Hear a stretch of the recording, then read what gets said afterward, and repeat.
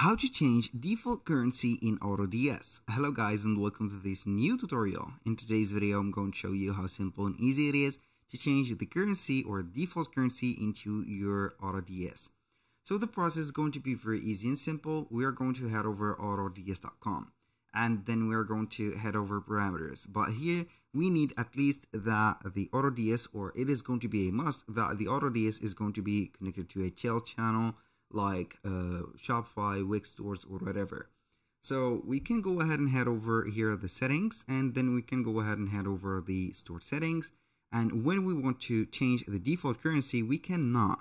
Why? Because it is going to be related, as you can see, on the store. So the store is going to be having this TZT currency and we want to change it. How we can do that? It is going to be very simple.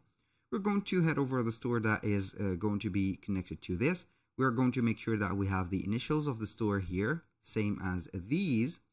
We're going basically to head over the settings of the store. From here, we're going to select the currency.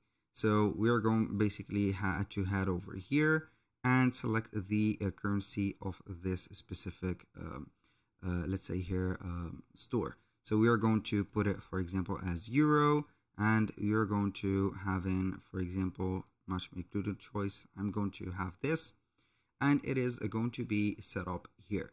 So basically it is going to be changed, and the process also is going to be having, as you can see, an effect or an impact from this one. It is maybe going to take a little bit of time to change from here, but it is going to do the same thing.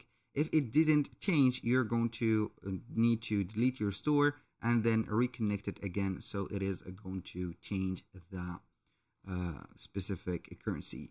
That was pretty much it for today's video. Thank you guys for watching. I hope that you have enjoyed the content, and I hope to see you soon on the next one.